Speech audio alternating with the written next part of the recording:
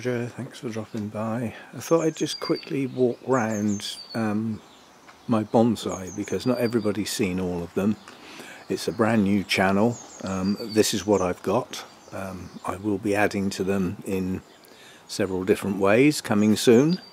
This is my large Scots pine, which there is a video for the repot that I've just done. That's why it's here in the shade at the moment. It's not going in the full sun until some roots get going. This is my Acer palmatum DeShojo. This is probably my best tree as bonsai go. It's got its spring colour at the moment, and every day I come out here for a coffee I'm going round looking for things like this and taking them off. So every time it tries to shoot out, I'm pinching the shoots out, try and keep it tight this year. I've got a rough shape for it now. I'm quite happy with that. I now need as many little shoots as possible. So that's that one. Then over here we've got this is a native beech, English beech. It's getting some nice colour on its trunk now. I was going to repot that this year, but I've decided not to. I cut the top last year to see what it would do.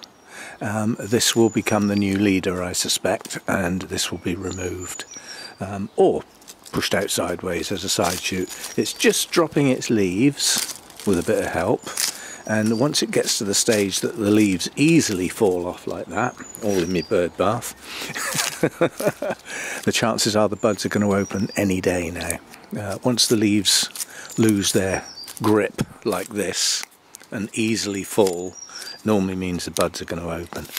So we should get some, and quite honestly it's the best green there is, beech, when it opens. This is my little one. There's a video on this. I bought this as a nursery bush not that long ago. This is a new acquisition, and turned it into this bonsai. There's a video for that on the channel. The job now is to make sure that these don't extend, so as these start to extend they'll get pinched and pushed back. And then this is my twin trunk Zelkova serrata. Again, you've got a video for the repot on that recently.